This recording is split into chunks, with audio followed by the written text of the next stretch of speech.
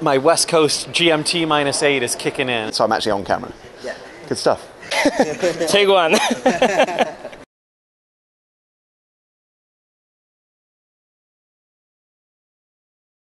What should we do with the black hats? Well, I think we should learn from the black hats. I think if you identified someone who's a black hat who's actually having success, you've got to maybe not identify what they're doing and find out why it's succeeding and apply it in maybe white or light gray hat ways, right? So that you can use it legitimately for clients. That's what I would do.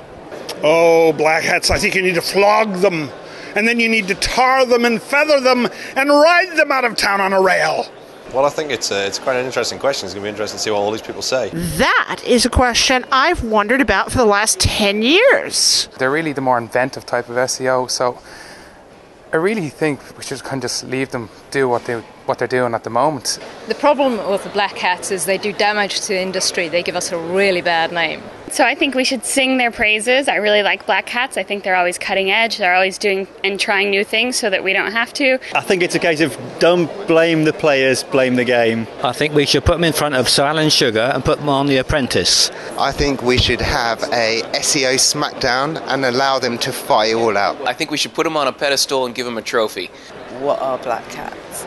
I have no idea. Really? I don't know. There's no such thing as black hats. It's what you can get away with. The best way, in my opinion, of finding out where the edges of the algorithm are and where I think tactics that are maybe going to work in the future is when people are pushing the boundaries. Find out why it is that they're there and see if there's any way that you can replicate that in some kind of way that's not quite so dodgy that you're not going to get banned for. I actually think there should be a zero tolerance policy. No comment. Give them a job. Leave that up to Google. They can almost definitely come and work at Direct Traffic Media. They're just misunderstood, and if someone would just take the time to give them a bit of chocolate, it would be better.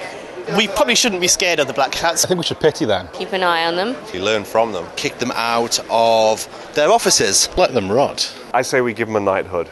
I think we should go party with them. Buy them a bunch of drinks, get them really drunk. Let them talk. Or mingle. Embrace them. Learn all the secrets. But don't say it to anybody. They essentially innovate. The pirates are the ones that are pushing the boundaries. They are showing the way. Keep your friends close, keep your enemies closer. Put them on a boat and... Make them all wear eye patches. Throw them in the Thames. And if they don't learn the lesson then, there's a small island called Australia where you could send all of the offenders there, and because they're pretty used to that down there. Oops, I've just upset the whole of Australia.